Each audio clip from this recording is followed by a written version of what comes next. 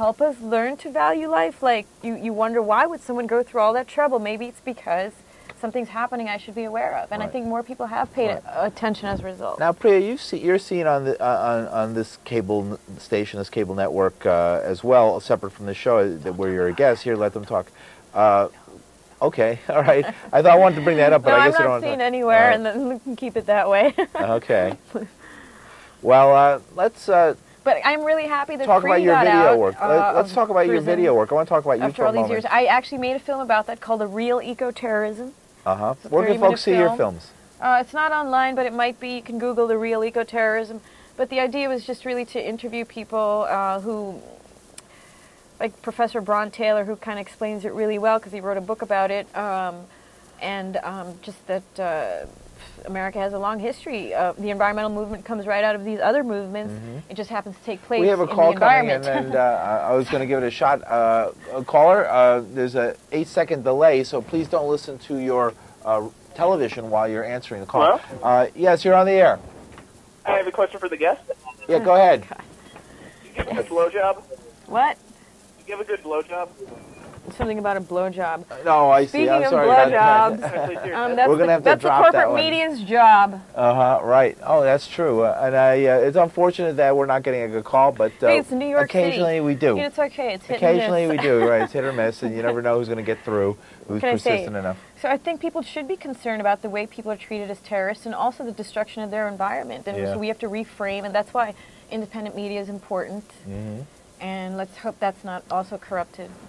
Why do you think that independent media could be corrupted? No, I don't want to change the subject. Well, but if we're not vigilant, our movements can become something other than what we hoped and wanted them to be and function as effective against this kind of destruction that we are appalled by. And if we share that kind of like horror, which I think we do, if we're aware, we want to be able to have an adequate response. Have you seen that? Instead of being a movement that's so easily divided with informants and that kind of intimidation. Have you experienced that kind of thing? No. I guess what used to be called COINTELPRO. Yes, I have. And also, I think anybody involved in these, sometimes feels a pressure of one kind or another, whether it's in the street with direct violence or other kind of being undermined in other ways or discredited, very much like the mandate of COINTELPRO, which is to neutralize and discredit and marginalize certain types of protest as dangerous threats, whereas others are considered reasonable and mainstream. So, distance from each other, so I think that self-awareness is really important, considering COINTELPRO is not dead. It's an active government program, and we see it in forms such as Operation Backfire and the Green Scare, which involved many government agencies like the Joint Terrorism Task Force, and it just goes on, the FBI. And so it's like, do we want that? The Patriot Act, do we want this to be how we live in the society we live in? Or were we hoping for something else, like a clean, safe environment and a place where one could express one's ideas and not be met with the kind of jail sentences we see handed out to people? Because the state knows if no one cares, they can get away with this.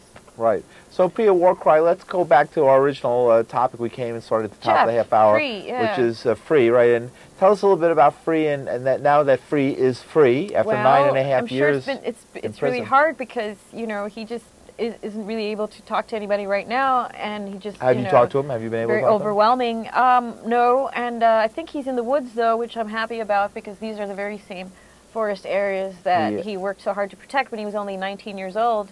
And 18, 19, building these tree sits, and these 200-foot trees are very old and ancient, and just outstanding. And that's why people work so hard to protect them, and they still need protection. Doesn't this reflect the success? There was a certain amount of success to the tree sitting campaigns. There's some success, but when you see the started scale by of Julia the Butterfly Hill. Was I don't know if success is quite the word. Effort, perhaps. Yeah, that has had a resistance. It's resisted. It's at least brought... Yes, Julia Butterfly was very committed in her tree It might have saved a few trees, but more than that even, it calls attention. Galvanized. It's kind of, the media is a huge problem, and this is one way to sort of wake people up to their world, Right. And, you hope to save multi-thousand-year-old trees, magnificent multi-thousand-year trees representing forested areas of this continent that have not been touched. Well, if you haven't been there, it's hard to describe something in an abstract sense like global warming or climate change. But when you actually have a connection to life and can feel and see and experience the loss and the beauty, you understand why people care. And I think you can't like really substitute that with anything. That's interesting. So I would encourage that kind of direct connection. So right, you encourage that, and it seems like you're not just talking about industrial countries cutting their output of carbon dioxide. The whole global it's more real to you. Pollution and industry and the loss of biodiversity and forests and beautiful places. And instead, what we have poverty and starvation and fascism. So the choice is actually clear as to what to oppose and what to fight for. And I think people care and are capable and can do something. And we see examples of it. Jeffrey Luers, whom we talked about tonight, is one example of it. Very important, to read his writings actually at his website, freefreenow.org, which I started many years ago. And then Daniel McGowan came along and helped a lot before he was kidnapped and taken away by the state. He, by the way, was a non-cooperating witness with the state, did not rat on his friends, and didn't actually commit a crime as in terms of hurting anybody or harming anything. So the fact that he got 7 years is just really... for a conspiracy, basically, for being friends with these people.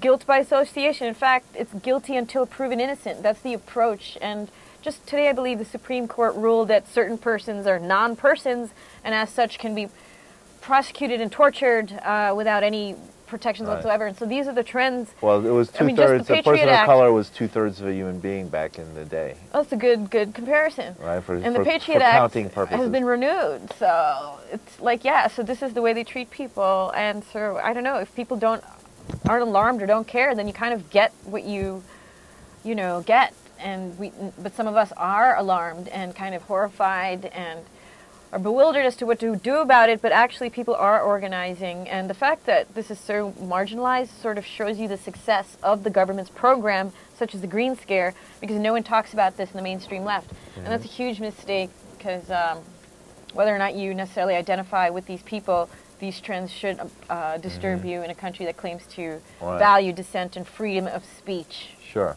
Okay, Priya Warcry, we got about 2 minutes. In the next couple of minutes, what message do you want to leave folks who are all over Manhattan who are listening right now? So just check out Free's website, freefreenow.org, and try to get involved somehow in saving the environment. We call it the environment, but really it's your planet. It's where you live, and that matters. All the cities and sort of dead matter on top of it don't matter as much as the beauty that is available to you. Well, why does it matter? Why shouldn't we enslave all of nature? enslave all like of nature to cities. Humankind's standard of living and humankind's desires, so that we can get anything we want. At this point, the impossibility, there's a sort of extinction that is possible because of the way we live, and that includes human extinction. And maybe natural selection is afoot. Perhaps this species is worn out its welcome and it's time to go. Now, there are some cultures that are able to live in harmony with nature, and they will probably survive. So that's something to think about while you enjoy your iPod and whatever else. Right. Now, how about my question? Are you disappointed by President Obama, or were you never? Did you never really expect that much anyway? God, disappointment's not the word. No, man, he's reading a script. You don't get to that position unless you're able to. So the fact that you think, most of it was just sort of a desperate relief from George Bush and Dickhead Cheney. But the fact is we still have many significant concerns that need to be addressed, and I hope people get organized and are able to do that instead of, not, or being counterproductive somehow, Right. Well, Priya Warcry, thank you very much. Just because you're paranoid doesn't mean they're not after you. That's not me. I didn't make that up. Right. Priya Warcry, thanks for joining us. Shout out to Jeff. Okay. You might be seeing this, at least on YouTube. I'm Paul DeRienzo. This has been Let Them Talk. We'll be back next week. Joan Musi, my usual co-host, is on sabbatical. She'll be back in a week. And have a wonderful holiday, okay? And New Year's Eve, of course, I think is the Progressives holiday coming up, the real holiday for progressive people. So have a great Happy New Year's Eve. Kwanzaa, everybody. Have a great New Year's Eve.